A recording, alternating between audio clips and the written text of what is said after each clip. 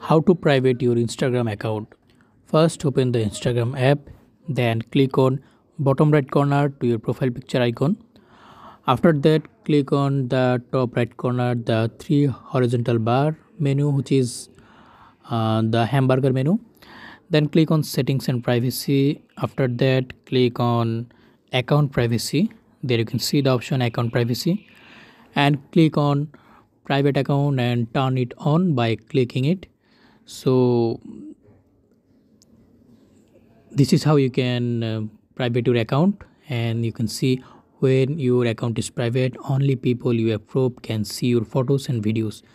Your existing followers won't be affected. So this is how you can private your Instagram account. Thanks for watching.